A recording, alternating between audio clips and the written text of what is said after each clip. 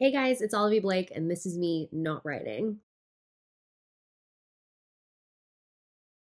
So I am devastated. I just filmed a video, and for some reason it didn't work, and the file is corrupted, and so I guess we'll try again. And I don't know if my answers will be as good this time. And also, I only have 15 minutes, so I'm going to cut it off and probably finish again later. Any logistic stuff, I will be in the UK next week. You can find tickets to all events on my About page of my website or my link tree or in any of my social media bios.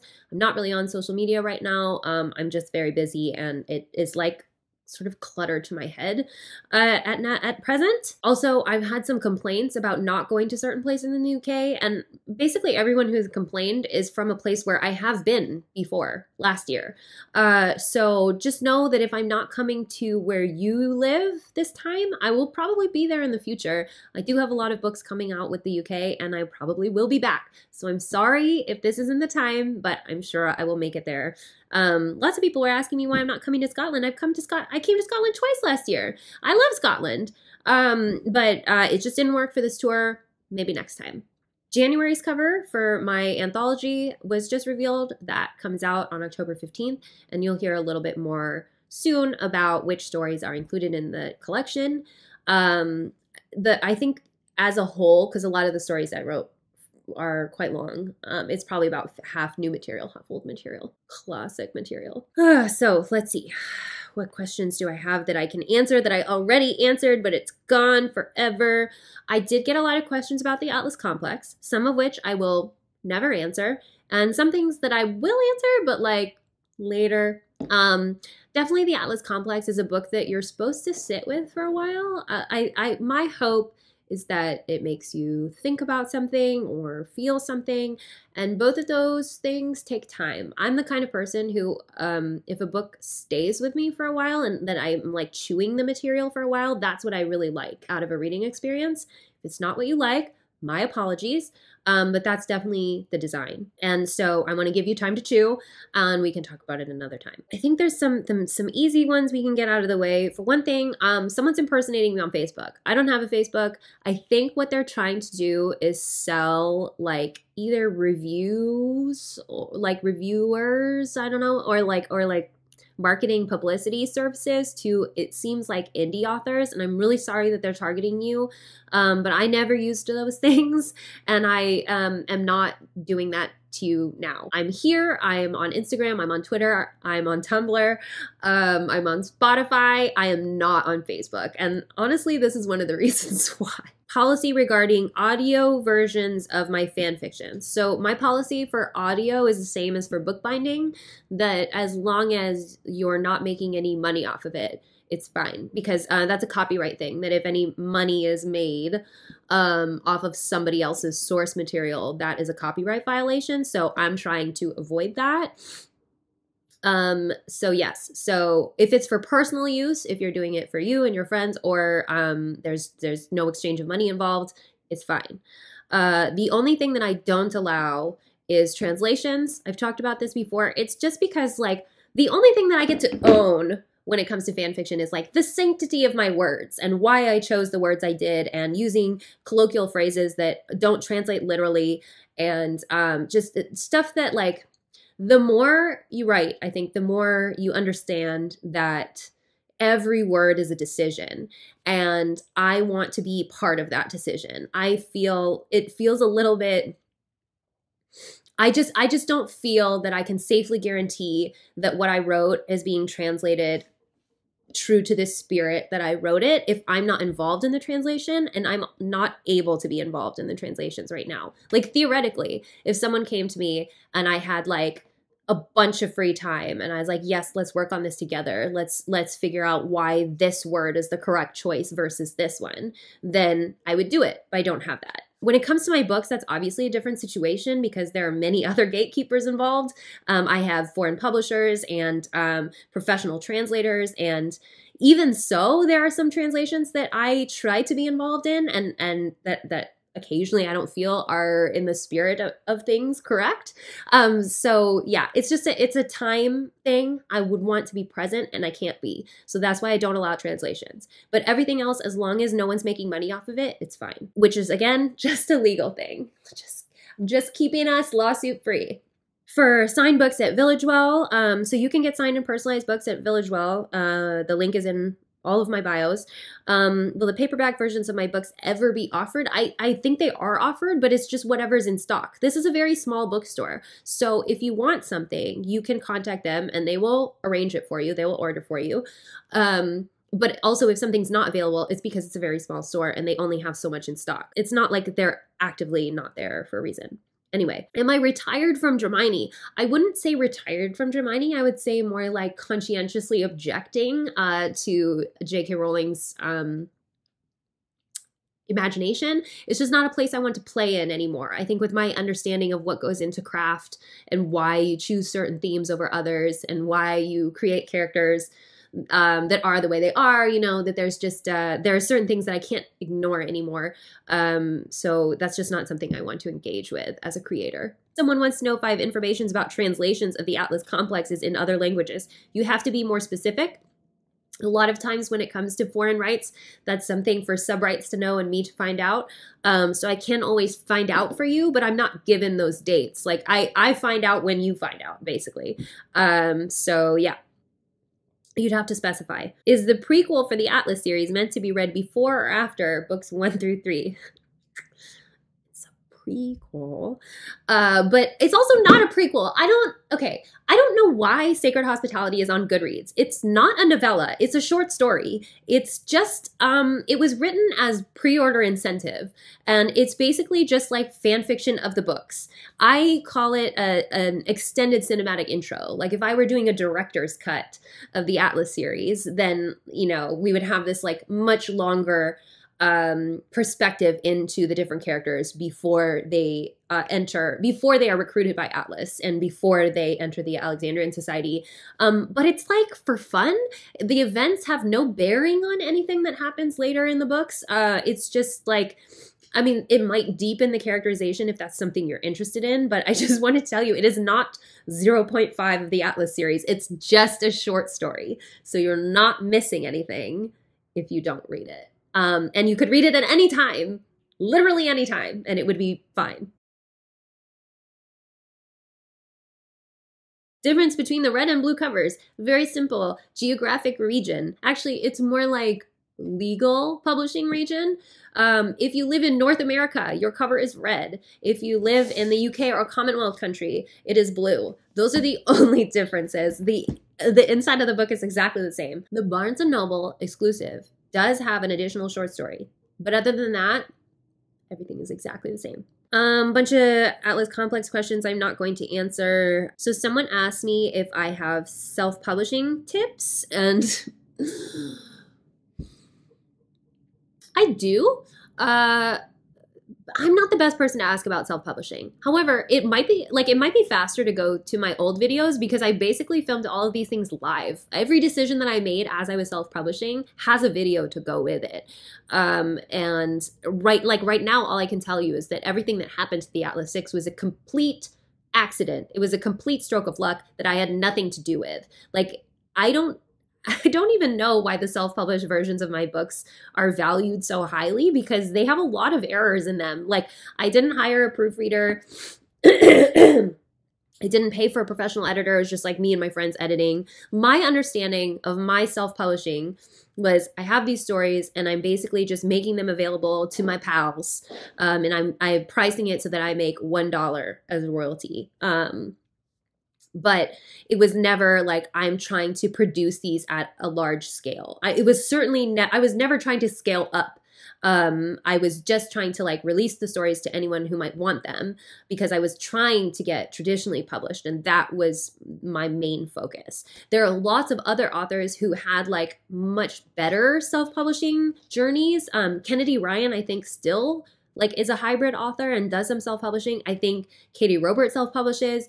Travis Baldree is a good example because these are all people who went about the production of their self-published books in a professional business-like way, whereas I was just kind of like playing.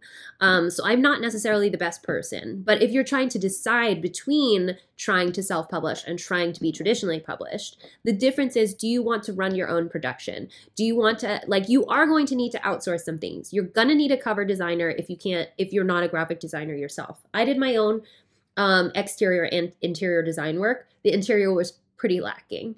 But like, that's something that you might want to outsource if that's not something you like to do or are good at. You will probably need an editor. At very least, you need a proofreader. Again, things that I didn't have because I knew that like I was giving in to my friends and they could forgive some typos. I tried not to have typos, but inevitably there were some, which happens in traditional publishing too. And it's kind of crazy to think about that. But yeah, try those other authors. I think they have more to say about self-publishing as a business. But if you want to self-publish, yeah, you have to want to do your own business. You want to do your own, theoretically, your own audio production, your own foreign rights. If it's exciting to you to really own every part of your work creatively and beyond, then self-publishing is a very viable path. You do have to like sort of churn out work more quickly. Like the way that you make money self-publishing is not like selling a lot of one book, but in kind of luring people in and then having like pretty like regularly produced work, which is true for fan fiction as well. You hook an audience and then you keep them coming back. Unlike traditional publishing, which really like you survive on a book a year kind of contract.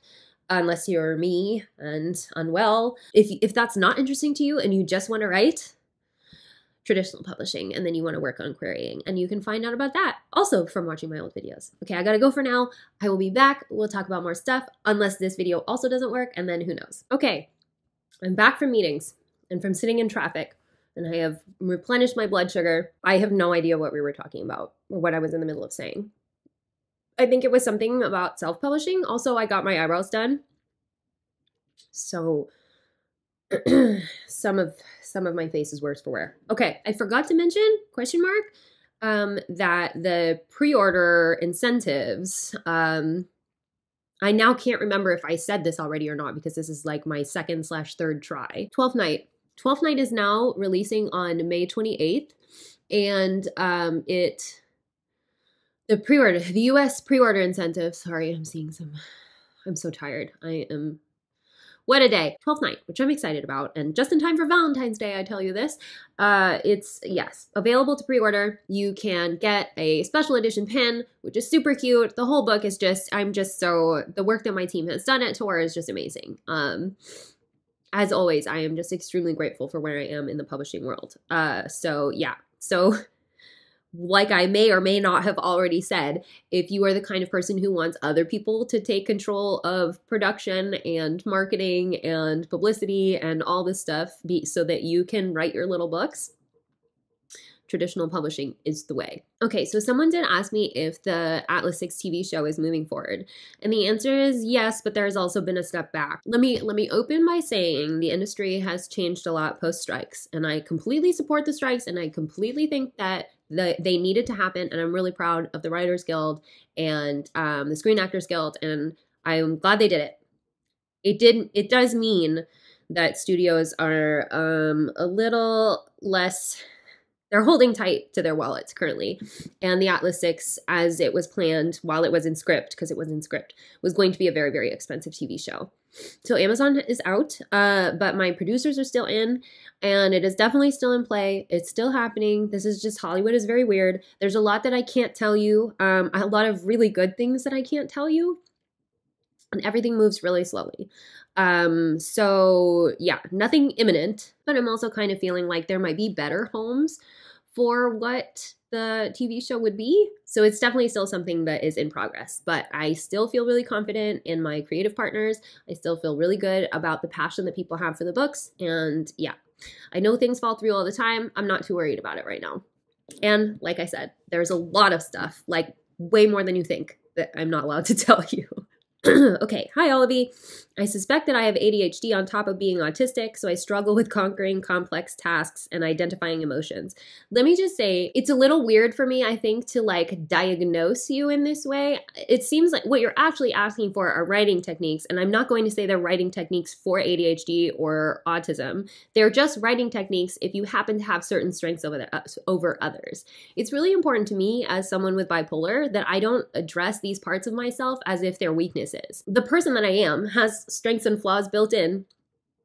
And I think something that happens to be true about me is not the whole of me. And it just kind of matters to me how I answer this question, which is to say I'm going to disregard the ADHD and autism like aspects of this and focus on the details of what you're asking. So any tips on how to revise novels and how to revise novels when that may be overwhelming, and how to make characters more than one-dimensional under these extenuating circumstances. Again, everybody has strengths, everybody has weaknesses. So in terms of like executive function altogether, everything is much easier if you set things out in steps and make them sequential. Like that's always true. I think this is true for people who tend to feel anxious about writing as well. That you cannot think of your first draft. I say this a lot. You cannot think of your first draft as the book because that's just not the case. A book is many, many, many drafts. It's many contributions. It's many ideas. It's many evolutions of things. So to look at a book as a singular finished product is sometimes very, very overwhelming. And if you look at revision as something, as like one big thing that you have to do in order to make a book, that's going to be very stressful. So I like live and die by checklists. I find it really satisfying to check things off. And it also helps me to create like deliverables, actionable items. That's very helpful for how I work. So I'm a pantser. I don't believe in pre-writing. These are things I've said before.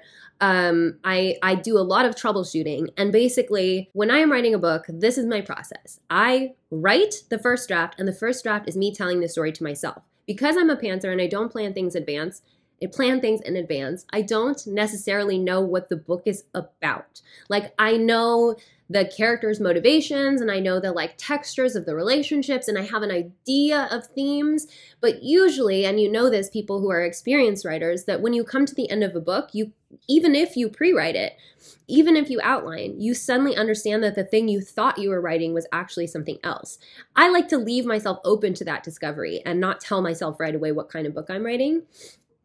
So for me, I write the first draft, and that's my way of telling the story to myself. I put it down. I think for a while, what was the book really? What was it really? So like the Atlas series is basically me trying to understand how to live. Gifted and Talented, which is the book that will come out after which is the next standalone book that will come out after January's, my anthology. Gifted and Talented is like, what is happiness? And then Girl Dinner is like, what is feminism? Or what does the next stage of feminism look like? And so these are questions I don't really understand until after I've already written the book. So once I've written it and I think about, okay, what is the impetus here? What am I trying to say? How can I make these themes stronger? How can I make relationships stronger? How can I sometimes there'll be a little twist that I sort of built in, but because I didn't know what I was doing, it's not as strong. So I make a list of all the things that need to improve. So without even going back to the draft, after having finished, here's the things that it needs, all the plot holes I need to fill in order to make that story more fleshed out. And then I go in and go back and I do it. I do it one by one, sequentially. And then I go back to the beginning and I reread the whole thing, and then I fix things that you sort of stumble over as you're reading. So this is sort of the line-by-line revision where it's just like, okay, does this part of the book make sense? What was I trying to say here? Is this scene necessary? Is this scene contributing to anything? Do I need another scene? That I have a tendency to sit still for too long where characters will just talk to each other and there's no action. Or like in the Atlas 6, at some point I had Mr. Blake read it and he was like, there's a large chunk in the middle where no magic takes place. And so then I wrote the scene where Nico and Libby repair the house's wards because he said this was missing. So after the second draft, after going through line by line, that is the time I would say maybe I used to do an additional draft by myself, but now because I have a pipeline of works and I'm usually working on things in multiple stages simultaneously, that's the point when I send it to an editor. And so in your case, since you're asking about like emotional beats and characterization, I think the only way that you can do that, if it's something that you question about your own work, is to have another eye. But you also want to bear in mind that a person's reading experience is very subjective. So you want to give it not just to someone you trust, but to someone who you want to get out of the book, like someone who enjoys what you think the book is. Because there are lots of people who will say a character should do this, or a character, like a normal person would do this, and that's obviously very subjective. So you want to give this book, your book at this point, to someone who is like your ideal reader, like someone who is really into whatever this thing you've just written, so that they are going to see it in a fair light. I think that like it is something that appeals to them, but also is something that they can contribute to, especially if you're worried about things like having an emotional follow through. I care a lot about characterization, and I think the thing that you love most tends to be the thing that you're best at, which means that that sort of thing is also the hardest thing for me to give advice about, because it comes most naturally, because I care about it the most, and I'm the most experienced in it, because the books that I read are predominantly character-driven or voice-driven. And I might say be weaker at things that are very plot-driven or very detailed in the world building. Which, like, this is why I say when you presented me with your conditions, that you probably have a lot of strengths that I don't have. You're probably very good about creating logical timelines, which I am not good at it. I often have to be told to put a timeline into the book, because I don't care about the tedium of how we get from place to place or what year it is. So, just bear in mind that what you bring to the story, like when you do those first couple of drafts on your own, you are bringing your expertise to the story. You're looking at it through the lens of yourself as the auteur. And then you want to bring somebody else in who can give you some perspective on stuff that you are maybe missing. So for you specifically, you definitely want to find a critique partner or an alpha reader, or just someone you trust, who doesn't even have to be a writer, but just someone who can say like this moment doesn't make sense, or I don't understand where this person's reaction is coming from, things like that. This emotional arc, I don't follow it. That's something that you could use to help inform you. And I think that as you write, you'll learn to like sort of self-edit in that way to kind of anticipate which moments people don't understand. But even so, it is helpful to have another perspective. I just always want to add that because everything is so subjective, like lots of people love my books for the characterization and lots of people hate them because they hate the characters, and that's okay. The books it's art. You're making art. So you never have to think that something is one-dimensional if it doesn't feel that way to you, I think that there is a threshold you can reach that's like you can make people feel real, you can make your world feel grounded, you can make the emotions feel rooted. But beyond that is just opinion. So find someone you trust, and but also like as you approach things with your checklist, with your trusty checklist, and going through things like literally troubleshooting as you go, I think things will be a lot more bite-sized and manageable for you. SOS. I'm in my late 20s, early 30s, and have to move back in with my first-gen Middle Eastern parents in my hometown due to some money problems. I like my family, but they're overbearing, and I have less freedom than what I've been used to for the past few years. I feel so shameful because all of my friends have moved out and own houses, and I worry how this will affect dating. Do you have any practical advice on how to manage the situation? Okay, so I feel you, because I left home and would have no interest in going back. I mean, I definitely, like, I wouldn't call it home because I haven't since I was like 20. But yeah, I mean, I understand. First of all, okay, I think this is a headspace orienting thing, right? So you want to go into this situation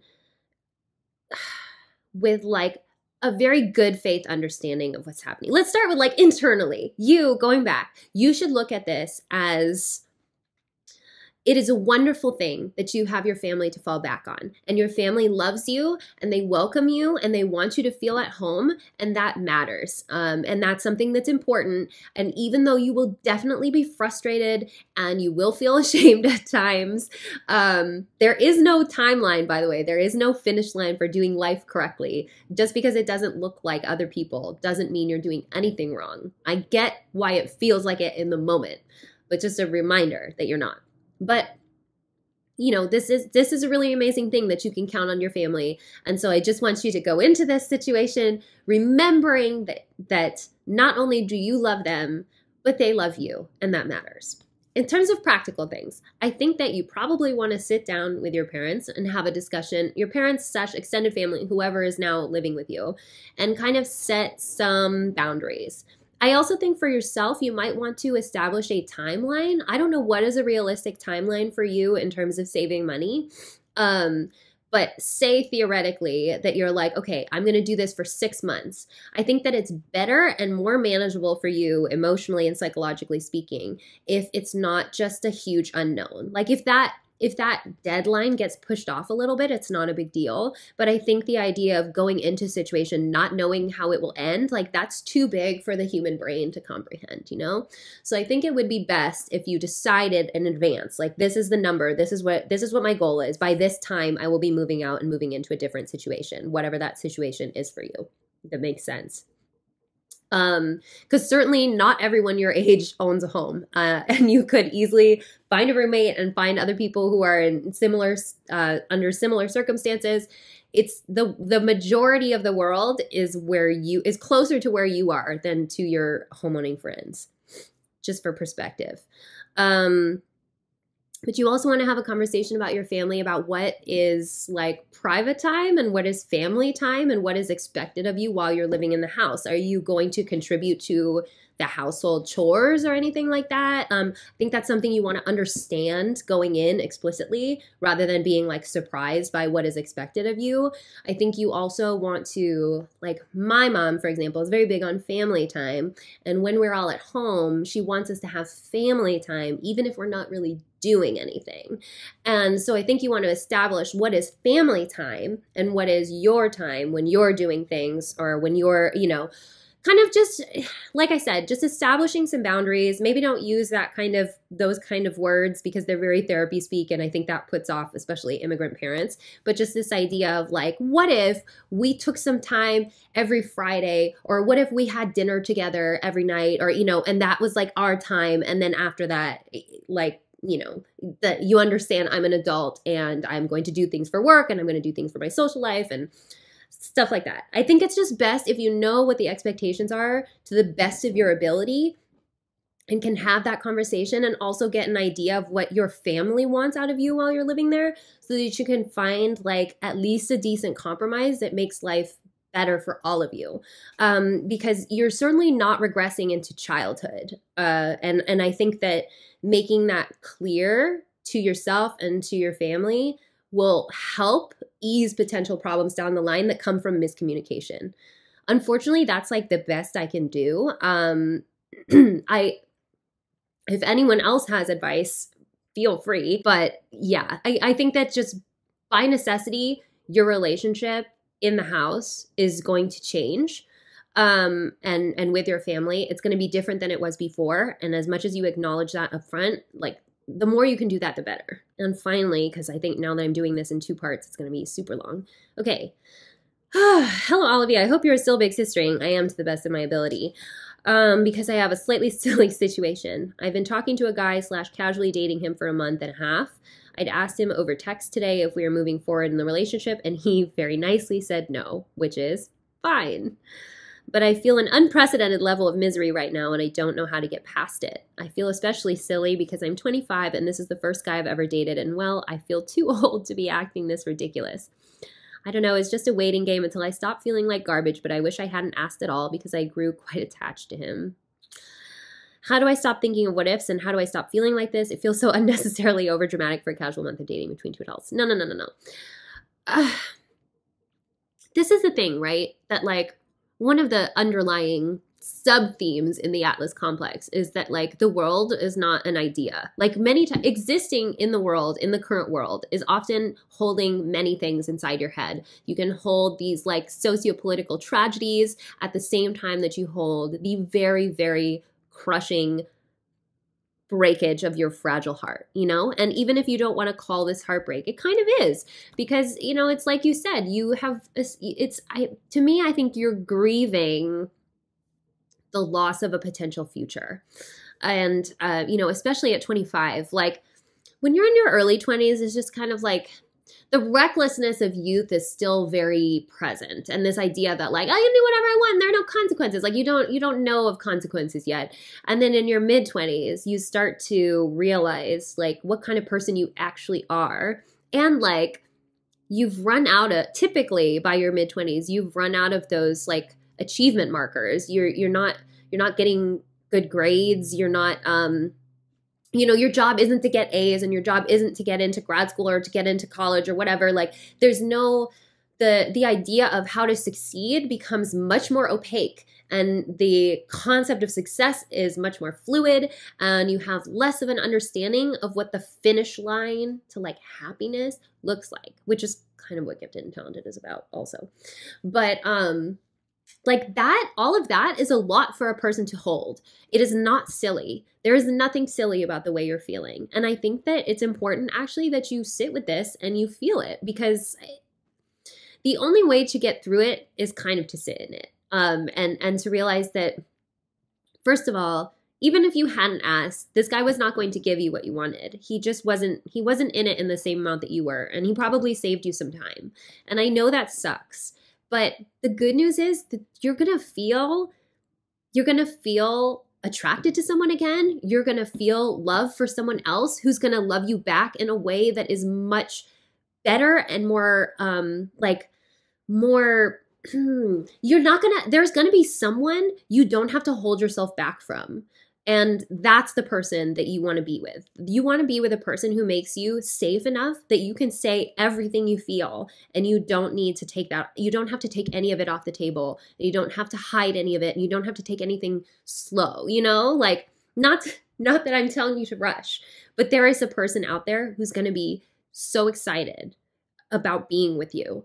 And it's not this guy. And I know that that sucks. And I want you to feel okay feeling that that sucks. But there is something, it's cliche. I can say there's something better waiting for you, which is true. But there's also a million different things waiting for you that are just different from this thing. And there are all these things that you have no idea yet that you could want. And just one of the great things about life is coming to terms with the unknown and the idea that life will surprise you in good ways and bad, and that many of the things that you think you want, like you're kind of still working with the residuals of what you've been trained to want. You're grieving the loss of your happily ever after, even though this was never your happily ever after. It's just this feeling like that you should be on a track, that you should be on this road to something. But this just wasn't your thing. This wasn't your door. And that's okay, because there's going to be way more doors for you to walk through and choose and experience. And you are going to feel so many different kinds of love for so many different kinds of people in the world. And I know that that's sometimes like that's scarier than it is exciting. But it's true. And I know that it doesn't feel great where you are right now. And you know, I have felt that many times also. But it takes you somewhere. All of this is about, I want to get rid of the idea of a destination. This connection mattered, and this is changing you in a way. And I think that's also what you're feeling, is the idea that this is changing you. And I hope it changes you, you know, in a way that you can look back and feel that this was still a meaningful experience in your life. The truth is, yeah, you can ask yourself what if all day long. But I think the only way that you get through this, is to acknowledge that this is where you are now. And just feel your feels. You will feel excited about someone again, and you'll be with someone who is excited about you. And that's what you really want, more than someone who doesn't want to move forward. If you want to move forward, then that's the person that you need to have the time and space for. And it's not this guy. Okay, well, that's everything, I'm pretty sure. I don't know. We'll see if this worked. Anyway, this has been me, Olivie Blake, not writing, and I'll see you next time.